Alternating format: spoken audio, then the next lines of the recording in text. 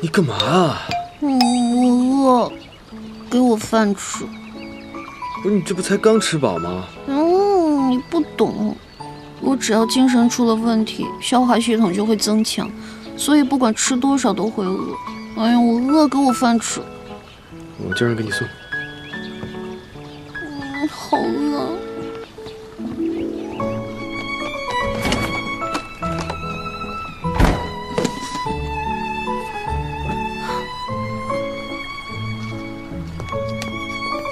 你在干嘛？饿。你等着，我给你做。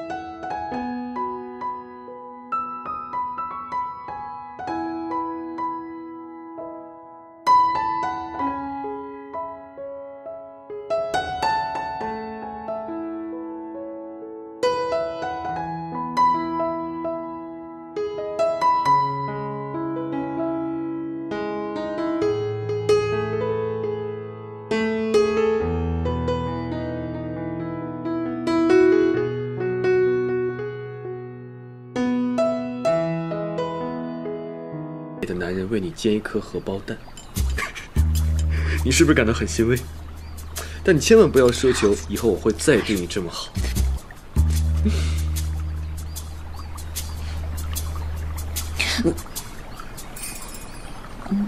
还要。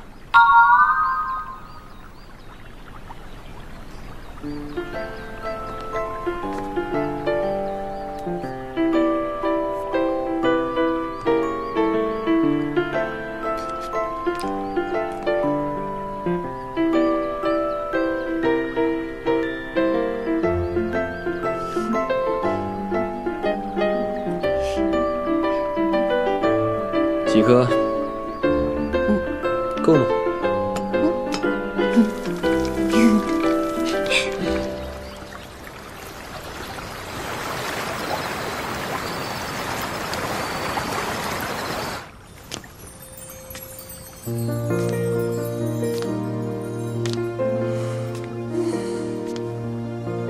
真舒服。哎呀。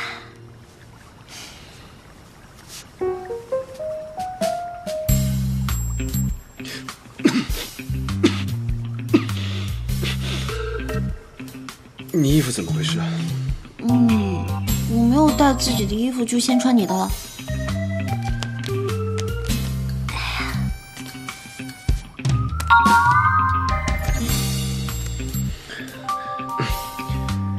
我是有洁癖的，请你不要乱动我的衣服，赶紧去换了。换就换。哎，你干嘛？你不是让我换了吗？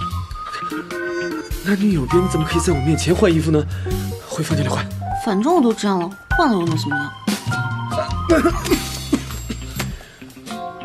我回房间，我要工作了。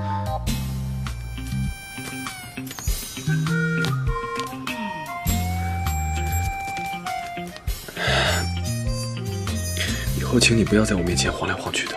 为什么呀？我又没有发出声音。因为你的形象影响到我了。形象？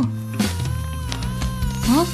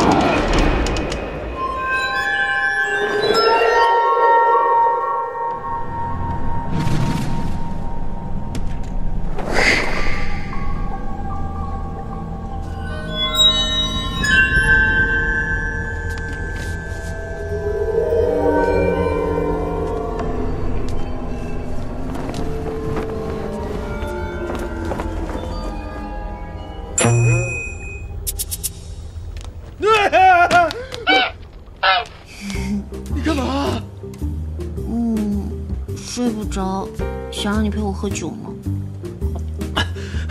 你看我像是那种会陪别人喝酒的人吗？啊？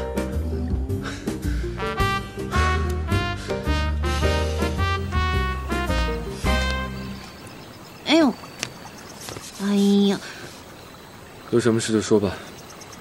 最近我好像是被那个火灾给吓到了，然后经常会出现一些幻想。什么幻想？我在幻想，在很多很多年以后，我们地球人科技就会变得特别的发达，然后大家就可以自由自在的去宇宙飞行。本来我就是一个渺小的普通人，能力差又没有钱，在自己的星球上一点地位都没有。可是有一次我到了另一颗星球上，突然就变成一个有超能力的外星人。然后呢？然后我就爱上了这颗星球。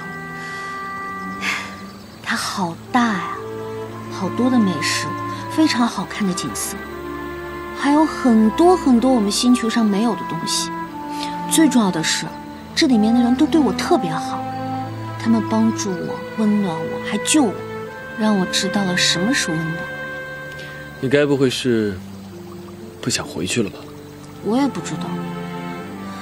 我原本以为我想留在这里，可当我知道我真的被抛弃了，永远也回不去的时候，我是真的会感到害怕。你害怕什么？在一颗不属于自己的星球上，我永远都是一个异类，我永远都是孤独的一个人。那谁跟你说他们就是同类呢？即使是生在同一个星球的人，同一个城市，甚至是同一个家庭，他们也都是各自不同的。有的人看似表面风光，但背地里却是用尽手段，做出一些连自己都觉得不耻的事。而有的人看似很开心，但实际上却是孤独的。还有些人看上去什么都有了，但是什么都抓不住，什么都不记得了。真的吗？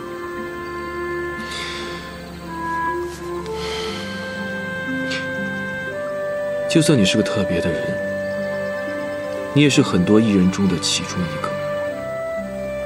每个人都是在孤独和害怕中生活的，所以你只要把自己当作是一个稍微不同的人，不就行了吗？对啊，稍微不同的人。喝酒。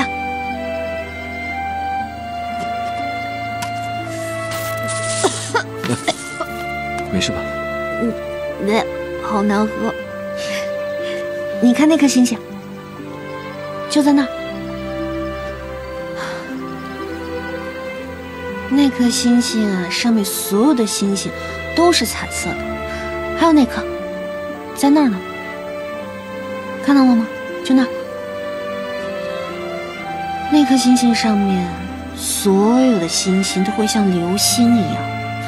我好想去那儿啊，可是一直都没有去成。还有呢？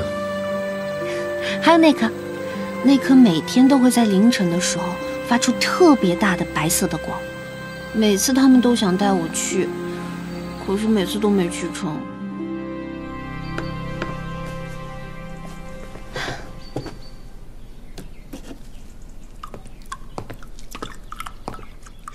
起得这么早啊？早啊！我已经恢复的差不多了，又不能天天赖着你。这个是韩助理送来的早餐，我就当借花献佛，谢谢你了。你的意思是说，你要搬回餐厅了？我已经想好了，从今天开始呢，我打算好好上班，然后踏踏实实的生活在这里。如果没什么事儿的话，我今天就可以去上班了。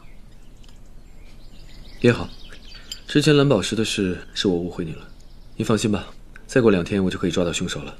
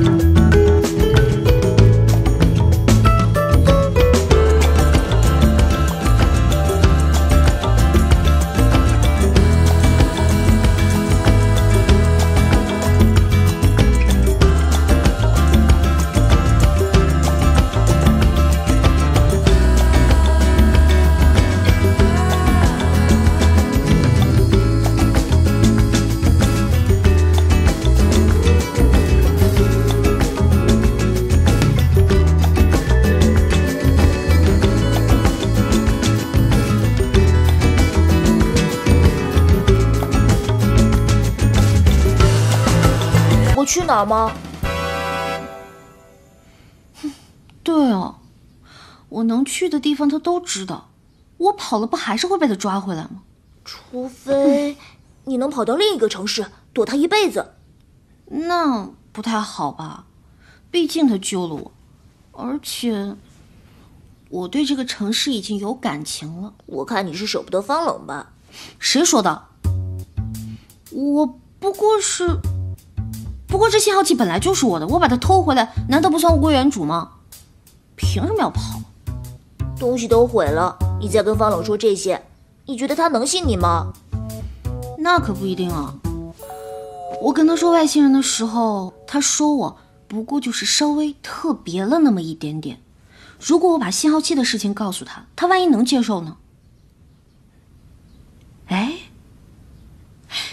你说我要不今晚去试探他一下，等他松动了，我就跟他坦白，怎么样？你放开我，我自己跑。我就当你同意了啊。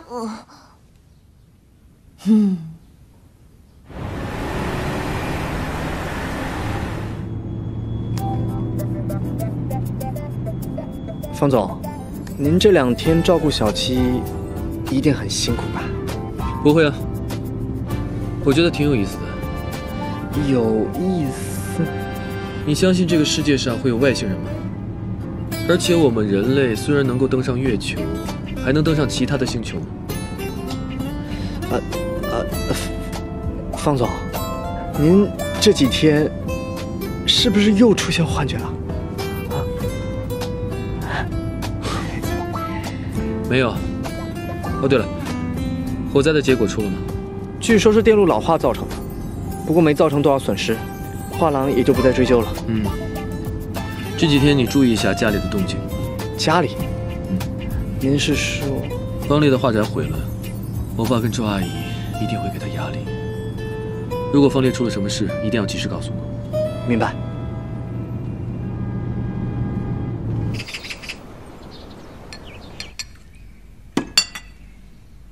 来，喝汤吧。你不是病了吗？就不要亲自下厨了。这不习惯了吗？换了别人，我还不放心呢。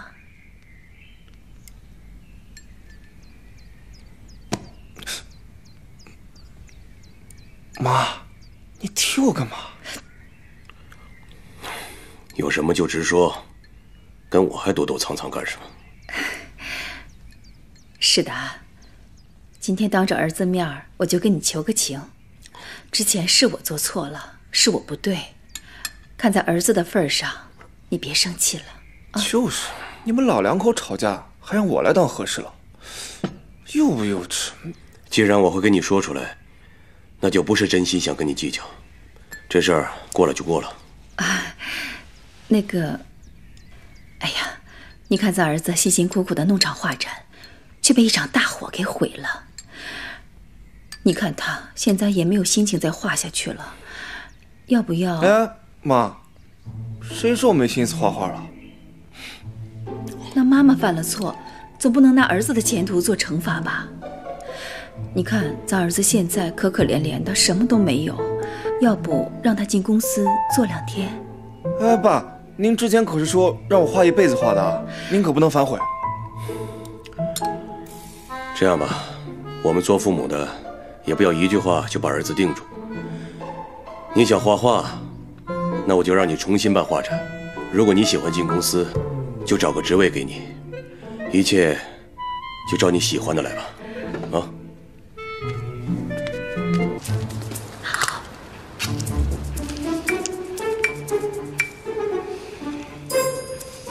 怎么样？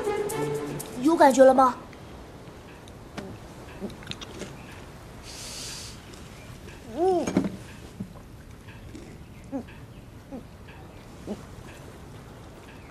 哎呦我的妈，苦死我了！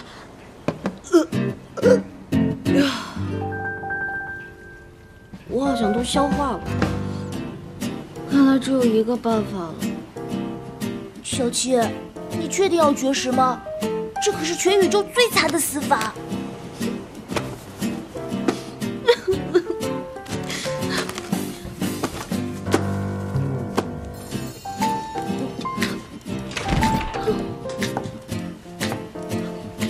好几天没有吃饭了，可以安排厨房给你做了好吃的牛排，来尝一尝。你怎么把自己给绑起来了？我跟你说啊，再怎么样，身体是革命的本钱。来，你尝尝这个牛排，可好吃了，最爱吃的。哎，不行，不能吃，不能吃！我估计以后我也不能吃东西，哎，不能吃。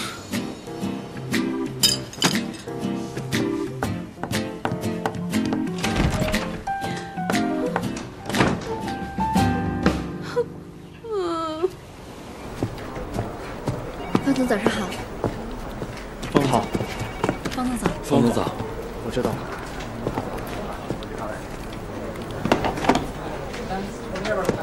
哎，方总，热带餐厅的老板娘来电话了。那也跟我没关系。以后不要在我面前提到柴小七。可是老板娘说，柴小姐跟您吵架之后就开始绝食了。她好像在殉情自杀呢。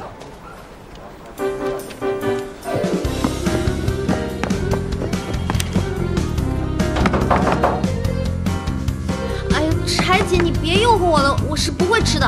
小七，开门！你别进来！你在里面干什么？开门！我现在正忙着，别进来！开门，听见没有？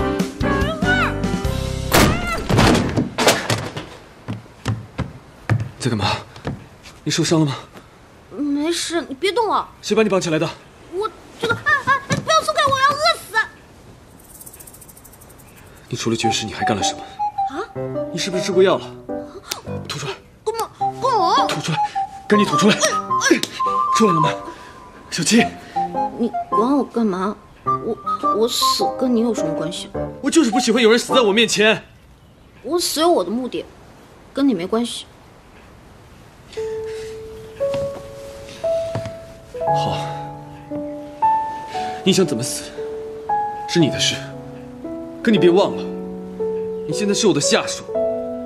你要死之前去公司把工作辞了，我就让你死。还有，你死之前最好不要让我看到，也不要让我知道。我不想在你身上浪费时间。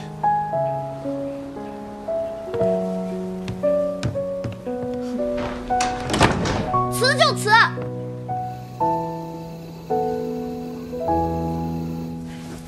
儿子，你答应去上班了？你别高兴太早，我是有条件的。好啊，只要你答应去上班，什么条件妈都答应你。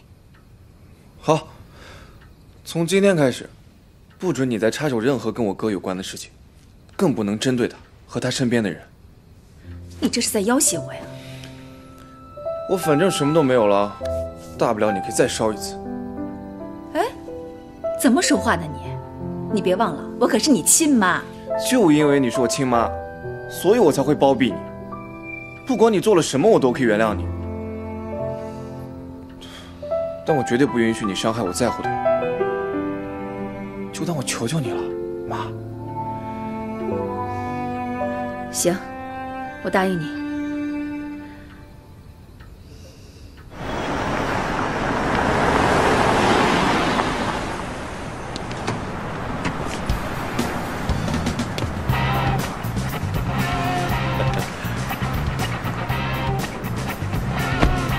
董事长特意交代，给你安排了新项目开发总监的职位，你可以充分发挥你的艺术才华，专门负责女性市场的项目开发，这个是公司未来重点的发展。你们安排吧，我无所谓。这几位是你部门的下属。方总监，我没兴趣，你帮我应付。我哥呢？方总正在忙，他一会儿就去看你。不用了，我去找他，别跟着我。哎，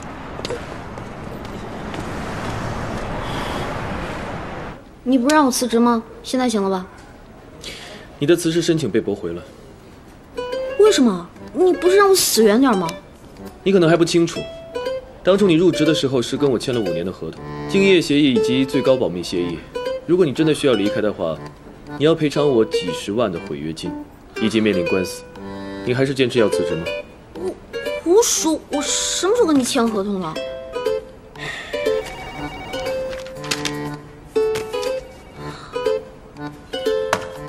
赔就赔，要钱没有要命条，动手吧。如果我没记错的话，你现在还是热带餐厅的副店长。听老板娘说，她把股份分给了你。要不这样吧，就拿你们餐厅来做抵债好了，我 OK。哇塞，你真卑鄙！你要针对我好了，你为什么要针对柴姐啊？不许你动餐厅和柴姐。从现在开始，我给你24小时时间考虑，要么就乖乖上班来，要么你和餐厅就等着收法院的传票。还有什么事吗？没有了。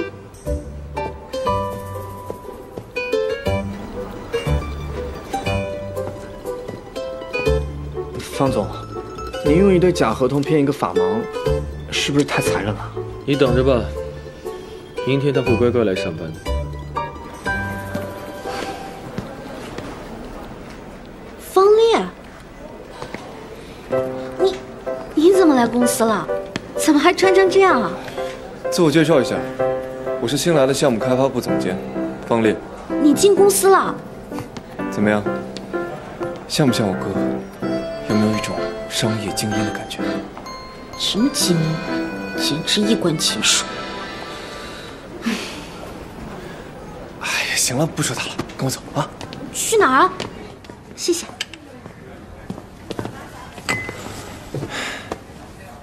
你说我们怎么这么有缘呢？我刚进公司第一个就遇到你了。对啊，没想到你居然成了我的同事了。哦，不对，之前同事。什么意思？我跟你哥辞职了。辞职？为什么？你跟他出问题了？岂止是出问题啊，我已经跟他结束了。我就知道，我哥遇见的每一个女人，都是开头很好，结尾惨烈，个个都是被他抛弃的下场。没想到他也会这么对你。那倒没有，他现在就是不允许我辞职而已，否则我就要赔钱给他。分手了还要压榨你，太过分了他。你说我现在该怎么办呀？留在这儿吧，我又不想看见他；走吧，我又没钱赔给他。总不能真的把餐厅抵给他吧？其实我哥这人吧也不坏，他就是有点死心眼儿。他想做的事儿，就是天王老子来了也掰不回来。尤其是前女友，我亲眼见过，他已经轰走10几任女朋友了。啊？那他不会也这样对我吧？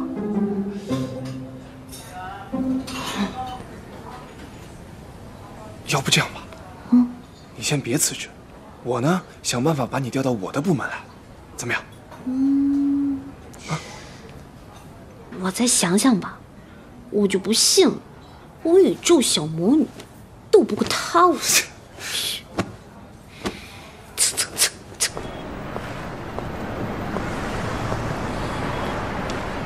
哎，不行，不能向他妥协。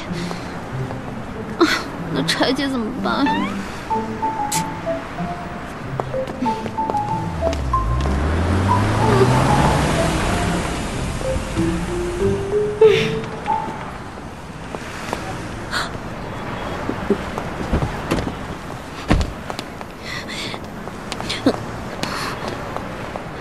你干嘛？给我上去！你凭什么命令我？如果你想让全公司的员工看见我牵着你的手上班，你可以试一下。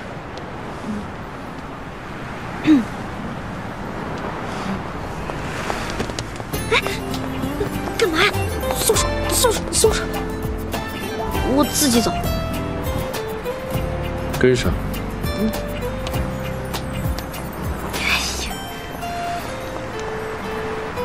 按照董事长的安排，方烈昨天已经顺利入职了。本来他昨天想来见您，不过您太忙，我就让他先回了。你让他不用来了。您是在怪他放弃画画吗？不管他选择了什么，这都是他自己的决定。我不会再像以前一样的干涉他。但他既然选择了这条路，他就得学会靠自己的能力。你告诉他，让他好好干，我会作为上司关注他。明白。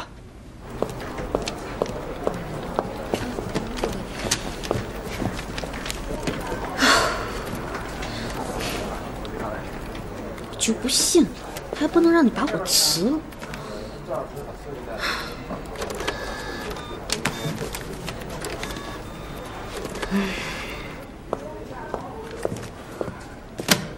你要的文件？什么态度？就这个态度，不喜欢把我辞了。很好，我喜欢有想法的员工。等我把文件批完，帮我送过去。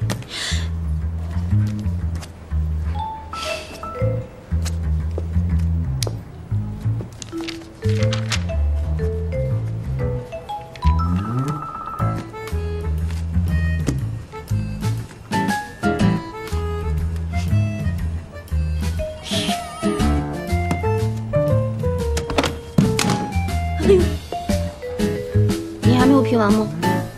早批完了。那你干嘛不跟我说啊？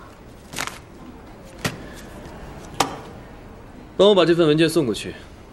还有，这份文件送到60楼。还有，这支笔也帮我还人家一下，在1楼，我跟保安借的。送就送。哼。来，送完笔，沏杯茶过来。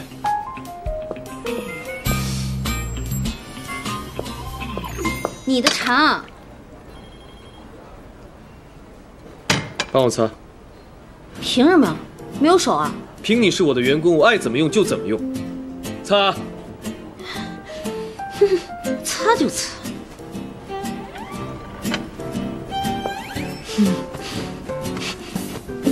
擦完以后去我家帮我拿一套新的衣服过来，我要换。你故意的吧你故意折磨我是不是？你要跟我对着干，你就得想好针对我的后果。你想死，我就让你死不成；你想逃，我就让你忙得逃不了。你想天天给我摆脸色，那我估计你的日子比我难熬很多。你卑鄙！回去把公司章程抄10遍，我让你理解理解什么叫做服从上级。无耻！抄完章程之后，我车会在楼下等你，陪我去看医生。看。如果你还想反驳的话，我可以安排你的工作到半夜，你想试试看吗？还有别的事吗？没有了。变态，难怪要去看医生。你刚才说什么？我说你好好歇着。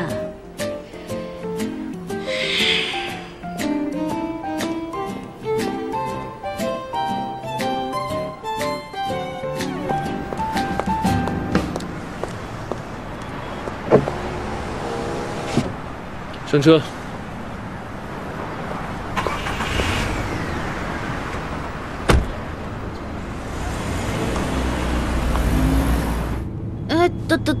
等一下，你先跟我说清楚，你为什么要带我去见医生啊？你不会又要想什么办法折磨我吧？你把别人记得那么清楚，我们之间的事你倒是忘得一干二净。